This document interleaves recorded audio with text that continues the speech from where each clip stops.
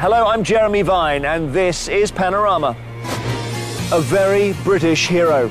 You know, Oz signed up, but he really didn't sign up to get absolutely hammered as he was on that tour.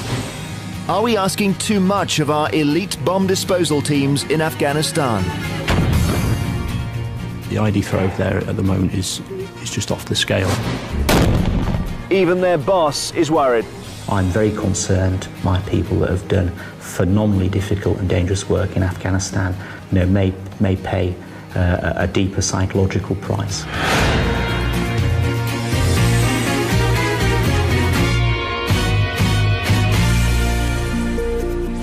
On October the 31st last year, Staff Sergeant Olav Oz Schmidt was killed when the Taliban bomb he was trying to defuse exploded. One of 4 of our top bomb disposal experts to be killed in Afghanistan in little more than a year. With the bomb squad severely under strength, Oz worked for months on end without a break. Now, in this special authored report for Panorama, his widow asks if the army is failing in its duty of care to that tiny elite band of soldiers who are at the very forefront of the war in Afghanistan. On the 29th of October last year, my husband called me from Afghanistan. He was particularly tired. He'd been up for about 4 days, he hadn't really slept, and he just said, you know, there just aren't enough Aussies. There aren't enough of us. And I do need a break, and if it's too long for me, then it's too long for anybody. He'd been out there for over 5 months and was one of a small and elite band of highly qualified bomb disposal experts. They're the only ones who have the dangerous task of defusing the thousands of homemade bombs or IEDs found in Afghanistan.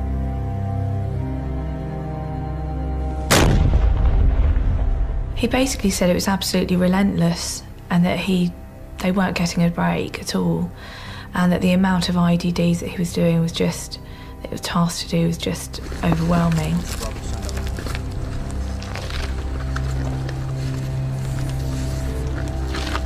I've already been living rough for 5 weeks in compounds we clear under the Afghan canopy. Staying alive is like a lottery, and patrolling the Afghan badlands is playing Russian roulette with your feet.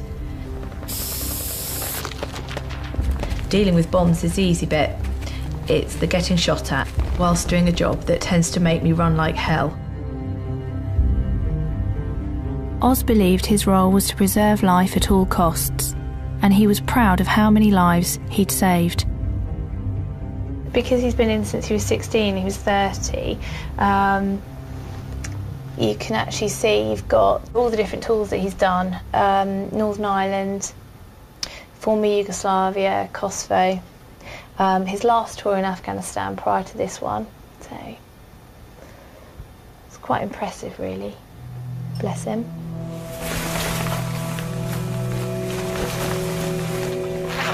See, demister for my helmet and then a cooling fan for my back as well. All helps in the heat. This is Oz after he'd passed one of the Army's toughest tests to become a high-threat IED operator. Already a paracommando, he was one of the best explosive experts in the world. Oz was an outstanding operator. He'd done a lot of devices. He was respected by the battle groups. You know, he was the man.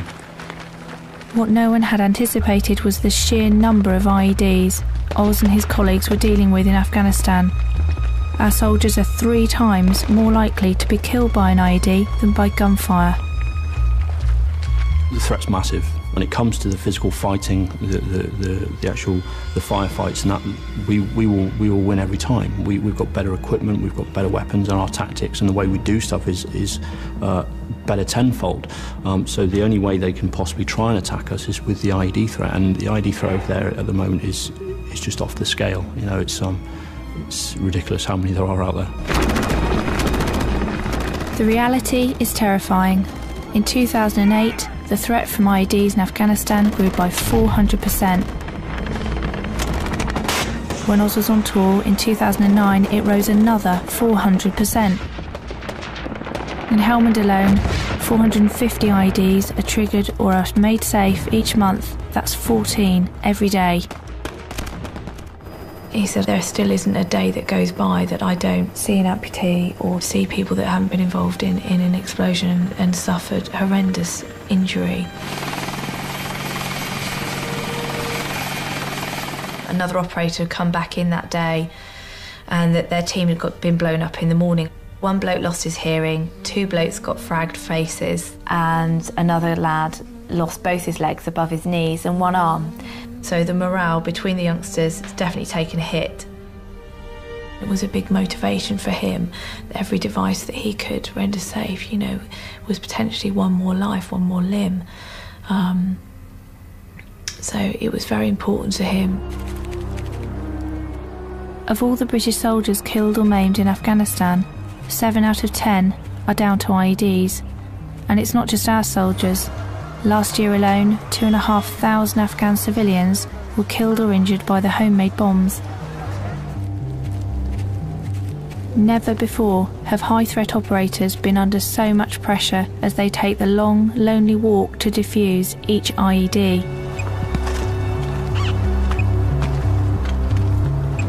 It's the long walk, it's the walk you do on your own. No one else goes forward bar the operator. As you head towards the device, you're thinking about the bomb maker himself and you're thinking about the device itself, because those 2 things will establish effectively whether you live or die at the end of the day. It's the humidity combined with that searing heat, which can reach up to 55, 60 degrees. You constantly have sweat pouring off your face. You have dust, you know, a layer of dust on you at all times. The biggest pressure you're under is actually time, because there are potentially people's lives relying on it. And there's an added threat. They're targeted by Taliban snipers while they work. You can't think about the enemy rounds coming in or anything. You've got to rely on the infantry that are with you to protect you and look after you so you can do your job and work on the device. A heavy day would be something in the order of about 12 to 15 in a day. Over probably 3-4 days, we cleared probably 37 devices. We all intrinsically understand the dangerous nature of the job, but you just get on with it. But then when a close friend of yours gets killed, that's a bit of a bookmark. It's a bit of a reminder that actually the job that you are doing could potentially take your life. In making this programme, I hope to discover more about how Oz died and the pressures he was working under. The Army's most senior bomb disposal officer agreed to meet me. These are photographs taken by one of Olaf's team members after he completed a series of actions. So he's in what we call sort of the clear-up phase of this operation. And these are the last photographs that we have of your husband alive. These were taken approximately 15 minutes before the blast in which he was killed in action. These are very precious, and thank you for letting me have these. This was the 3rd IED incident that Olaf was tasked to on the 31st of October.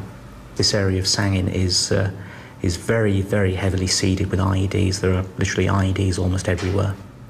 They're really upsetting, but for me, it's very important to actually see what he was doing and find out exactly the last moments before he died.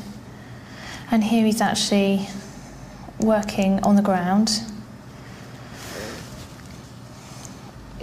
The light here looks really good, but actually he's in quite a lot of shadow. I mean, was he under a lot of pressure that day? I mean, it's getting fairly late in the day, and if he had more jobs to go to, would he be working at quite a high tempo and would he be pushing himself basically to get these done, is what I'm saying? It is a very hazardous area. The fact that it is now getting quite late in the afternoon would be a cause for concern here, because the operators are very, very keen to not work during the hours of darkness. So basically you're saying to me that we need more operators, we need more high-threat teams. I think we could certainly use more high-threat IED operators in Afghanistan. Whilst making this programme, I discovered a reason why there's a shortage.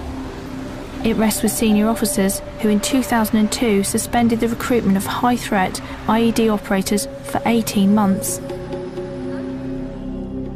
The MOD's own figures show that by 2008, bomb disposal experts were 40% under strength.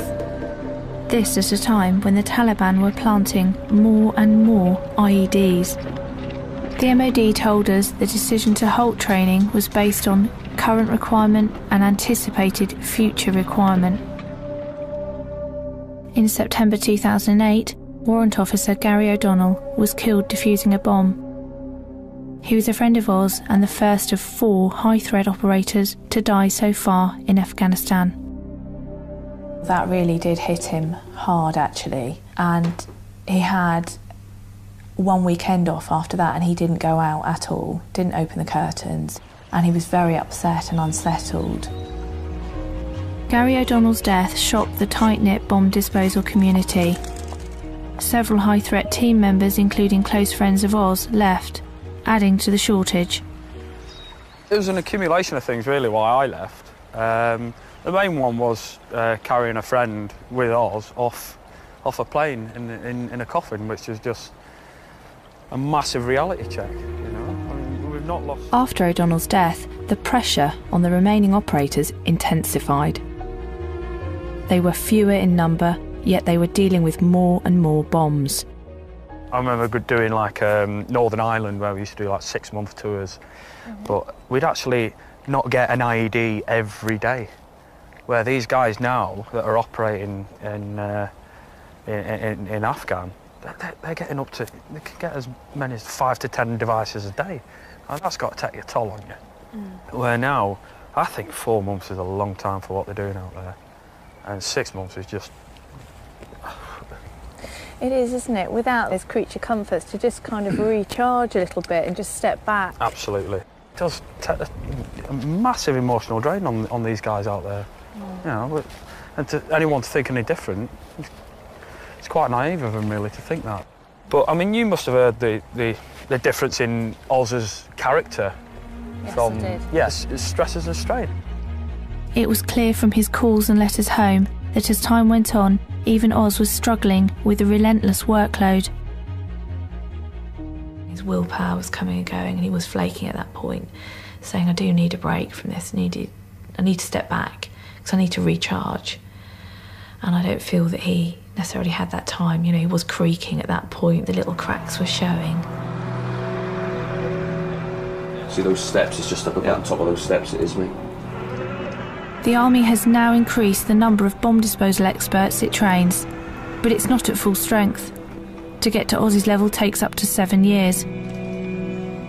These trainees are having their skills tested for the first time. They've got to be able to think for themselves, analyse situations, read the ground. They've got to be technically astute. They've got to have a good knowledge of explosives, a good knowledge of electronics.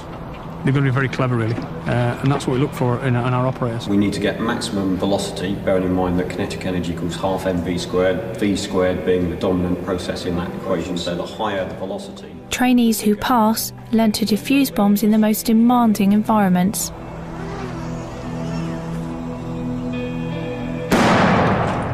It's mentally and physically gruelling. Less than half will pass the final test. You can only train so many, and we train to the best of our ability. We produce the best operators available. It's the best bomb disposal training, if you like, in the world. Are there enough around? We could always use more, but these people don't grow overnight, you know. These people take time to build. You can't buy experience, and you can't buy quality. Firing now! And this is the sort of warfare they're preparing for. Operation Panther's Claw. Its mission, to clear an area of Helmand that was a stronghold of Taliban bomb makers. They responded by planting thousands of IEDs. Oz was on the front line. It was a lethal summer. The shortage of troops meant there were too few soldiers to hold captured ground. Time and time again he did speak of where he'd cleared areas, and then because they couldn't secure it, Taliban would come back in and then clearly put those devices back in, but trying up the game even. It was almost sort of like you know, 1 step forward, 2 steps back. So the support clearly wasn't there. Experts like Oz became the target. It is like fighting an enemy that you can't see. You know, it's, you know, everywhere you go, you need to be aware 100%. You can't switch off for 2 minutes.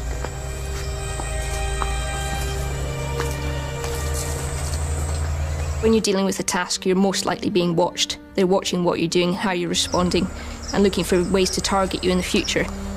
Psychologically, you just got to get on with it. You know, it's just, it's our job.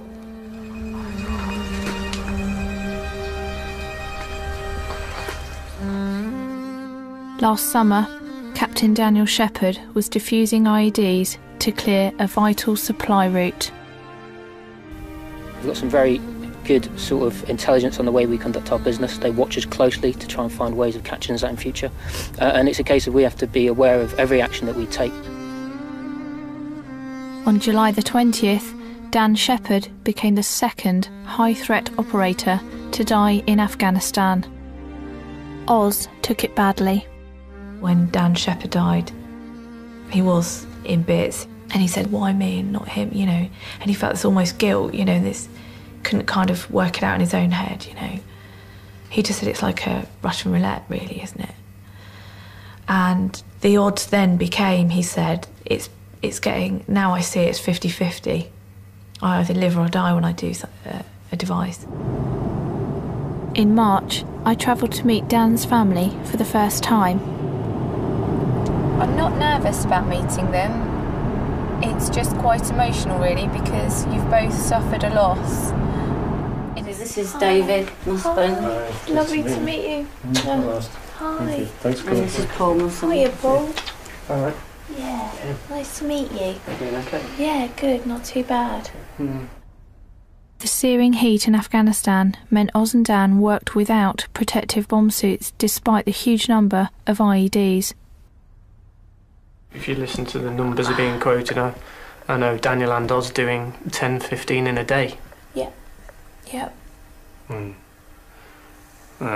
Daniel was really suffering with the heat, but and that's why they can't necessarily wear a bomb suit. Absolutely. I think some people think, well, why is he not? I'm sure you've gone my through friends the and same. family said, well, why is he not wearing a bomb suit? But actually, tell them to try and put one on. Yeah. It'll weigh a ton. And then work maybe for 8 to 10 hours in that suit, plus a day. Couldn't do it. No, but he was ultra confident, I would say. You know, nothing was going to happen to Dan. He was coming home, and I think that confidence wore off on Paul and myself. But his mother Judy, she worried daily about the fact that she wasn't as confident as what we were.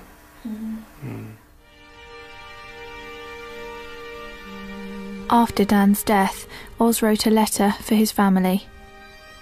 It's certainly been a great comfort to us receiving this letter. It's been, it really is. It certainly was held in our regard, yeah. I like the piece, can I?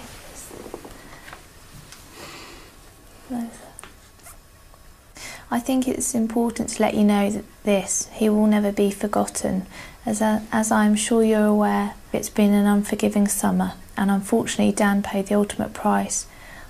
Oz said, I'm currently operating where Dan passed, and there was not one man in his battle group that didn't know him, and his work here was exceptional, saving lives daily in the harshest of conditions, because I think at that point it was about 48, 50 degree heat.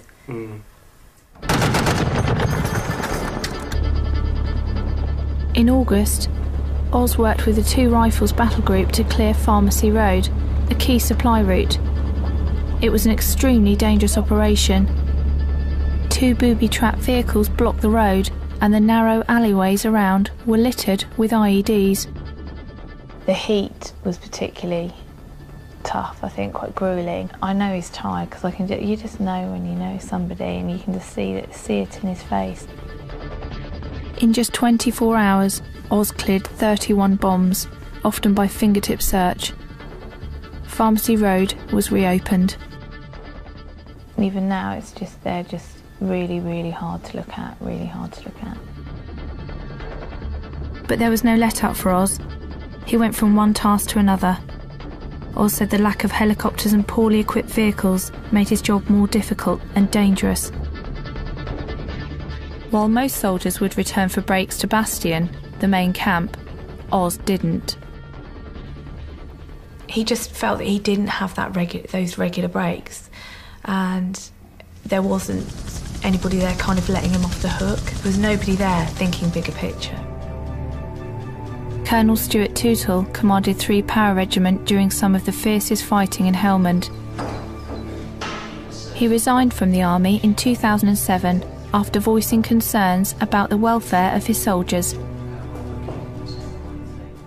Soldiers like Oz will push themselves and will keep going out and keep stepping onto the plate, because that's what British soldiers do. What's the danger if they don't get those breaks? What could happen? On the one hand, they'll become increasingly more tired, and so consequently they won't be as fresh as they were at the start of an operation.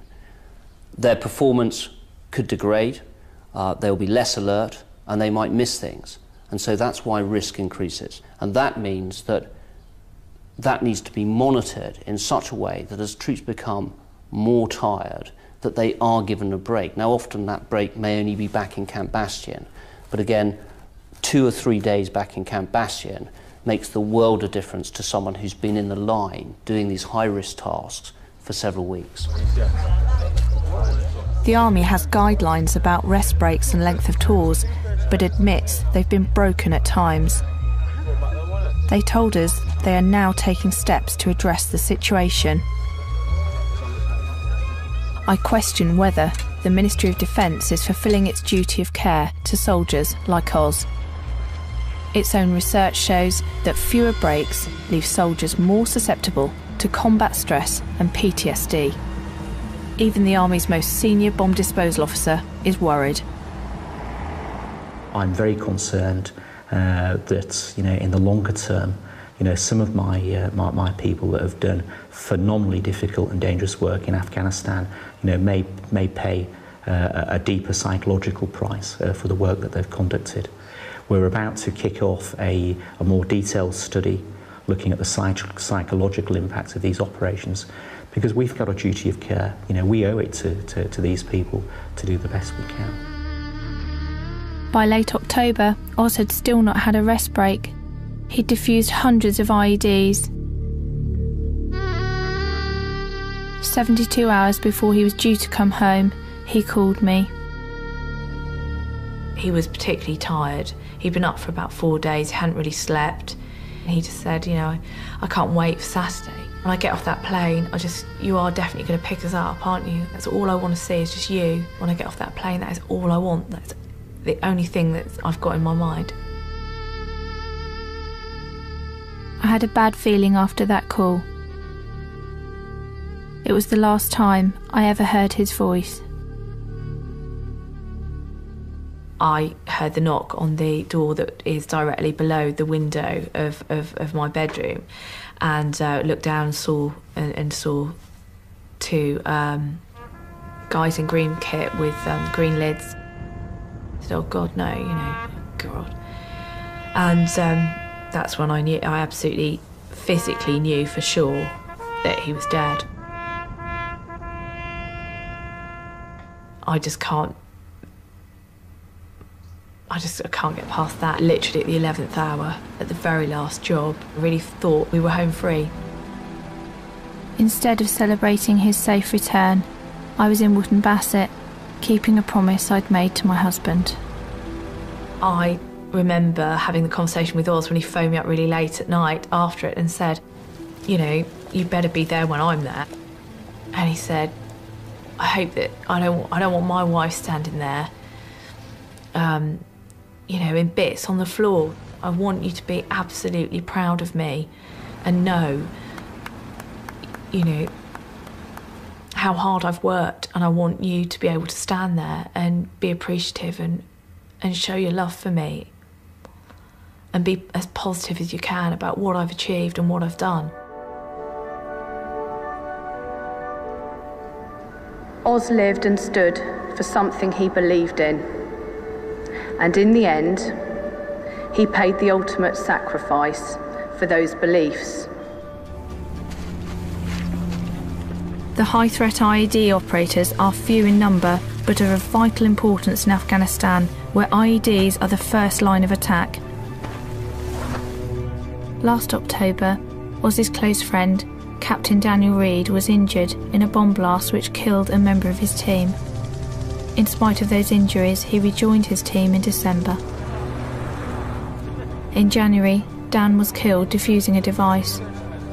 He was the 4th elite bomb disposal expert to die within 15 months. A 5th survived, but had both legs blown off.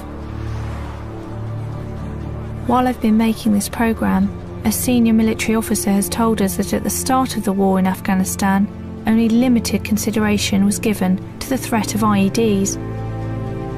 He said they were not thought to be an immediate problem. The MOD told us it could not reasonably have been expected to predict the surge in the use of IEDs.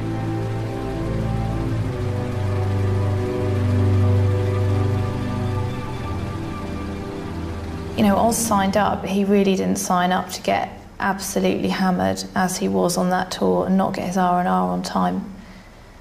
And I feel slightly shortchanged because he signed up, but he didn't sign up for that, and I didn't. I'm very concerned, as their head of trade, of the pressures that they are facing in Afghanistan. We are seeking now to bring people back into high-threat IED operations that have been out for some time. We are looking at more senior officers becoming involved in this. We've broadened our training and selection, but it will take some time before these measures can come into play. And what it does mean is it means the existing cohorts are going to be under pressure. I'm very concerned about that. In March, the special bravery demanded of the bomb disposal team was publicly recognised. I was there to receive Oz's George Cross citation. Captain Daniel Shepherd was awarded the George Medal, and collecting his George Cross citation in person was Staff Sergeant Kim Hughes. I think it really does send a clear message that they are exceptional operators, and certainly they definitely went beyond the call of duty.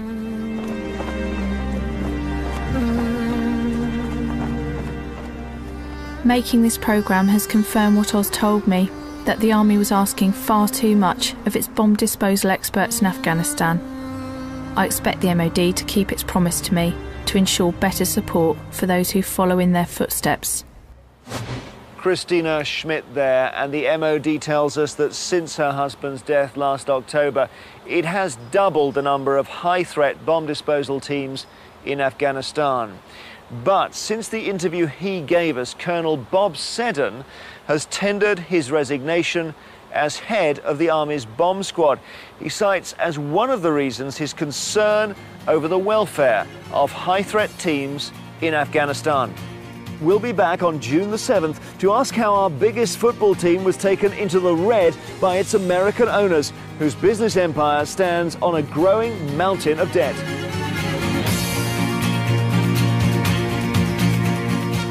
Next year on BBC One and the BBC HD channel, The Business of Fashion with Joe Malone, living more high street dreams.